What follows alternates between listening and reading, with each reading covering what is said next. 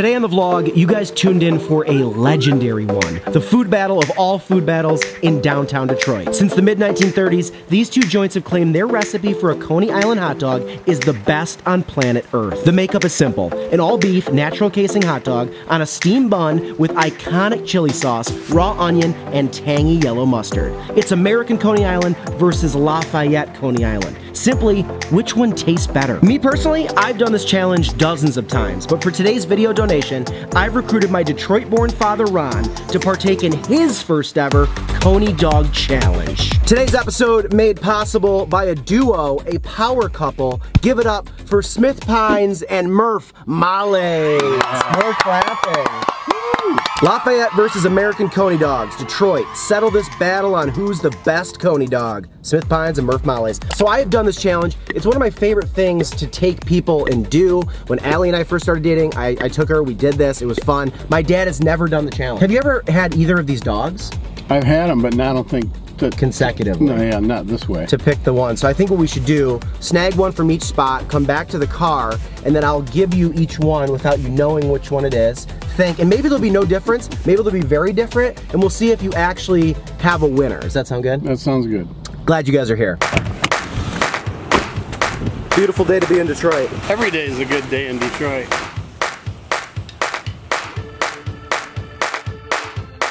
What can we get you?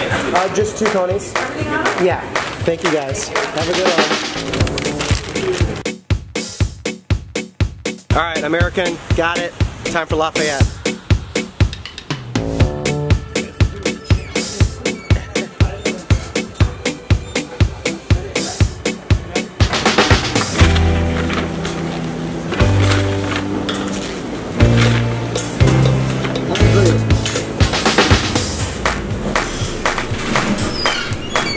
All right, I'm gonna let you use the dining room table. What a treat. Right? I gotta get one for guests and for me. Yeah. All right, so what did you think of that experience? I want to buy one of these. We were in each restaurant for less than 60 seconds. Oh, it was fast. Wild. It took longer to walk in than it did to get the food after we ordered. Yeah. Plus, I like their beer selection in there, too. I know. They put it in different bags, too. Yeah. In case you get confused. White versus brown, right? Yeah, yeah. They're soft. They're warm. All right, so we open the lid. We got beautiful soft bun, just been steamed. You got your classic hot dog skin on, lots of onions, lots of chili and mustard to top it off. And they're not too sloppy that you cannot pick it up. All right, close your eyes. I don't want you to know which one you're having first. His eyes are closed. All right, you can open them. Snag that dog, don't look at it too much and just start feasting. Oh boy. I think to the naked eye, you'd never know that there was a difference, like visually. You know, like looking at the two of them. If you lined up 5 Lafayettes and 5 American dogs and they mixed them up, I don't think you could pick the 5 American and then the 5 Lafayette and like spread them out, you know? I don't think so. Unless they get the meat from a different place, then how would it be different? Maybe the chili recipe, but it looks very similar. There's just such subtle differences. Price is just about exactly the same too. These have gone up in price though in the last couple of years. These are $3.50 each now. It used to be like $1.99 for like most of my life. It's really good. Little bit of bite to the chili, like a hint of heat. Just enough to be that it's there. Yeah. There we go. He's a professional. Look at that. That's what we're talking about. That's a classic bite. It's so good. There's just something so refreshing. Even though it's like chili and mustard and onion, there's still a refreshing factor of like, it all goes together so well. The mustard accents the chili really well. It tangs it up. It does. And everything, they look sloppy, but they really do like stay together. Like if there's a way to eat them and be manageable. It's not making a mess at all. All right, you ready for your second one? Here's the other spot. Look at that.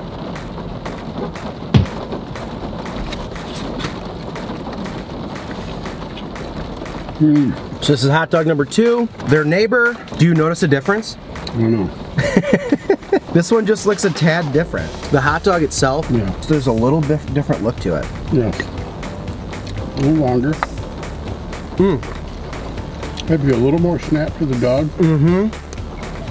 as a visitor to Detroit, the fact that you can go into each of those places and try these, and they make them in 90 seconds, like less than that, and you're out the door. They both take credit card now. They didn't for the longest amount of time. It's just such a fun experience to pop in here, have a Detroit-style Coney, and have from the places that were like, really like they put this on the map. Like Detroit-style pizza, Coney dogs, Hani's like chicken finger pitas and lemon rice soup. Like Detroit's very Greek-forward food is so fantastic. A lot of Greek food. Good. I don't know. I think there is a difference. Starting to see it now. Every time I come here, I try to go from scratch, and I think to myself, all right, try them both. I do a lot of food content online, go in blind, and every time I realize one does have more flavor pop and more of a texture to me. Yes. I like that more than the other one. They're both so good. I would never be mad if you gave me a bunch of hot dogs from the one I like second place. You know what I mean? Like, they're so good. Look at this. Tell me. Somebody could just determine, you really hardly can't without looking at them. No. I mean, even with looking at them. I know. If I had known what bag you took them out of, I wouldn't have had any idea. I still don't. They look identical. They do. Except for the hot dog. The hot dog is different. They are. One's a little like leaner and like more snap. Yes. The other one's heftier, but a little like, not chewier, but just not as much of that texture. Do they grill them or are they steaming them? I'm not sure how they were doing it. I didn't even. They're on the flat top, and they constantly move them around. Yeah, so the ones could be cooked a little more. This second one seems it's got a little more pop to it. Yeah, that's a great way to describe it. There's more pop to the second one. Yeah. What a great lunch overall, though, huh? Oh yeah, so good. Did you grow up eating these? Like, was this something that was in your culture of like? No. Really? Never did? Well, I'm sure we did because my grandpa and my dad worked downtown for many years. Right. Over at the Penobscot building. Penobscot? What a name. It's still there. Great big building. You can see it from in your seats at Comerica. Yeah. When you're sitting there. And it was a building, you know, that people rent an office there. Or whatever, so that's where my grandpa's office was, from that sign that you have now. Yeah, the Ely sign that hangs above Editing Bay Sean. That was from down here. I think it was on Howard Street. So I'm sure they came down here. Yeah. For lunch or whatever. So we grew up eating like Leo's Coney Island, Senate Coney Island, National Coney Island, and now there's a drive-through Coney Island in Royal Oak that blew my mind. Like, stuff like that. But coming down here and doing this, there's nothing like it to me. Like, this is like a reason to come to Detroit if you're a food person, is to try this. They were not shy about me having the camera either. They were like, the lady from American was actually way nicer and was like, I put some history. I put a little history thing in for you. You're amazing, thank you. Oh, thank you. Of the restaurant in the bag for you. Like, she was, you know what I mean? Like, I love people like that. Yeah. And this place was established in the 1880s. Insane. It's just amazing, in the same location all these years. Can you tell where I get my love of history from? We both do the same thing. It's just incredible to me. It's so fun. Like, there's no one else I'd rather be with right now, and there's no other food I'd rather be eating with that person right now. Like, this is the dream scenario. It is. It is. Get to be here on your program with you, eat some of the best food in Detroit. Plus, you're my son. Wow. We're hitting it all. The only thing we got going bad is the rain, but we're not letting it stop. No, screw that. We're used to bad weather in Michigan, so. Wait a minute, it'll be sunny. I gotta start my own YouTube channel. Oh, please do. I'll do all the Florida hot dog spots. All right, we gotta pick a winner. Hot dog 1, which was this. Hot dog 2, which was this. We'll snap that off. All right, Ron, Dad, Ron. Ron. I like Ron. Which hot dog was better? I'm going to say, I can't really say which one was better. I'm just trying to determine. Yeah, and if your answer is there's not one better, they're just different, that's also totally fine. I've had a lot of people I've taken, they're like, I kind of prefer them both for different reasons. You know what I mean? Yeah. I'm going to say the first one was, Hot dog 1. Hot dog 1 was American. And the second one was Lafayette. That's correct. How'd you know that? Holy mackerel. I was gonna do it the other way around, but but I thought that'd be too obvious that I'd flip it, so I did it how we went in. How'd you know that? With not even knowing how they taste. I didn't. I mean, it's a 50-50 grab. I mean, what do you? Yeah. So which one was better? Kind of like the Lafayette one better. I mean, not a lot better. It was just a scotch. Let's scooch on by you there. Oh, let me scooch past you. The hot dog had a little bit more of a pop. I don't know if it was because it was on the grill longer. I mean, we're in here at like 1:30 in the afternoon on a Monday, so they've already had their lunch rush probably. Yeah, they did. I don't know if it was the mustard had a little spice to it, or it was the chili, but it was a little bit of a kick, hardly any, but just enough to notice to make it really good. And the buns were identical. They were steamed perfectly, and no mess to eat it. Didn't even need a napkin, really. I mean, it's kind of nuts. Still. Yeah. So yeah, I would go with the Lafayette, and then the American. Or if you had a couple beers, you probably wouldn't. You know, it wouldn't matter either way. You have a couple Molsons. Just give me 4 Coneys and a giant Molson, and I'm ready.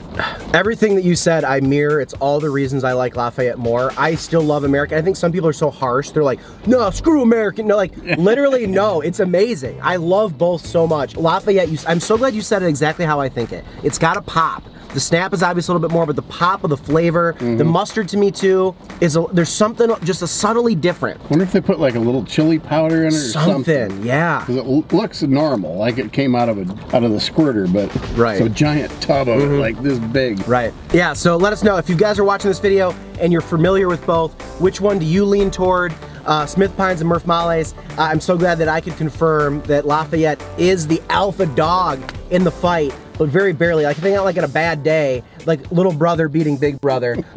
We love that analogy in Michigan, apparently. Mike Hart, I hate you. Overall, just such a good lunch, and I'm so glad we got to do this. Excellent, very good. Thank you for suggesting it too. Absolutely.